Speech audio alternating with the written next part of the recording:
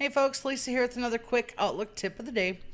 Today's tip is actually going to mirror another YouTube video I have out there that has almost 7,000 views. It's very popular. It's called How to View a Shared Exchange and Outlook Calendar on iPhone. A lot of my clients call in and they want to share contacts on the iPhone off their Exchange.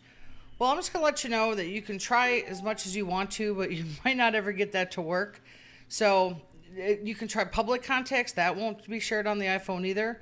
And third-party apps are really challenging. So the easiest thing to do is to create a new mailbox called info or shared or something like that. Spend the money.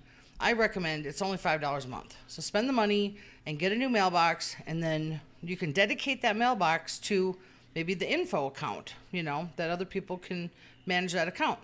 Then you can have a company calendar. Like vacation time off, birthdays, anniversaries, hot dog day, whatever, chili cook-off, stuff like that. And then you can create a contacts list out of that. And then in there you can create sub-contact lists for like special things like vendors and departments and, other things you want. So within that contacts, you can have sub ones. And then you move all the contacts over into the right areas, and you've actually got many groups and lists. And then people can add that to their phones, and then they have to swipe off like the mail and calendar if they don't want to view the contacts, because remember, it's open to the whole company, whoever has that access. So I tell people, make sure that you trust the people that have that access, because they have full owner rights. But you almost have to if you want it to work. And I also recommend you get a backup program for your Exchange. I think one's called spanning.com. They have a pretty good online backup.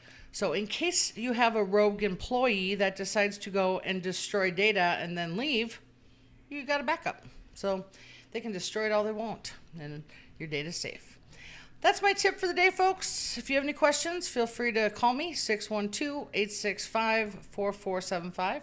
You can email me, lisa@callthatgirl.biz. And if you like this video, please remember to down below, go like, share, and subscribe. Thanks.